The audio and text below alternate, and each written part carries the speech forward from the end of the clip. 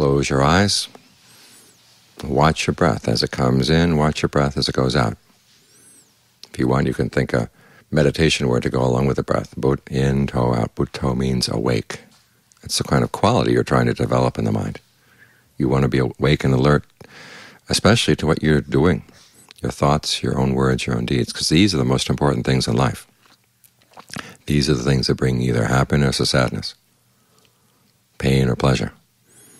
Sometimes we think the happiness comes from people outside, that this person is going to make you happy or that thing is going to make you happy.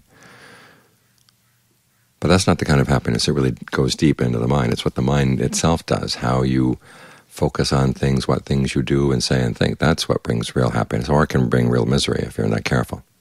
This is why the Buddha said heedfulness is the most important thing we need to develop.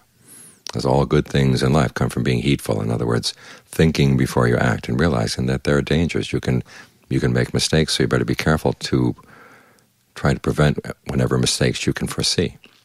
I mean, the really sad things in life are things where you know it's what you're going to do is mistaken, but you just go ahead and do it anyhow.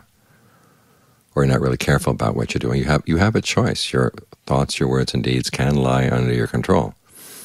And so it's best to take advantage of that fact by stopping and thinking, okay, where is this leading, what I'm planning to do?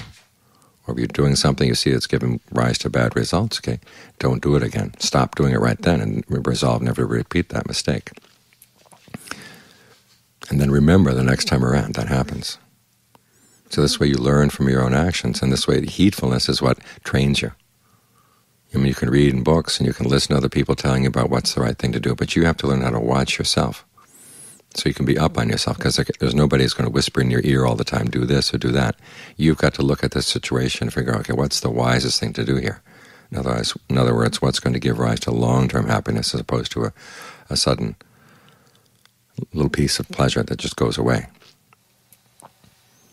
So try to develop heedfulness as your gift to yourself. Because when you make mistakes that you could have prevented, you look back on it and there's a lot of regret. But if you are trying to prevent any mistakes and you act on your knowledge of what's right and what's wrong, then that's a gift to yourself down the line. You can look back on your actions and there's nothing there to criticize. And that gives rise to a light heart, a heart that's not weighed down by your past action. It doesn't have to deny past actions. So this is a good gift for yourself as you enter the new year. This is the Chinese New Year. Several of us are having birthdays this weekend. So think of this as the new year that you're going to give this gift to yourself, the gift of heedfulness. Because all good things come from heedfulness. Being careful about what you do and say and think. And remember, there are dangers out there, but you can also prevent those dangers if you're careful. That's probably the best gift you can give yourself, the best blessing for the new year.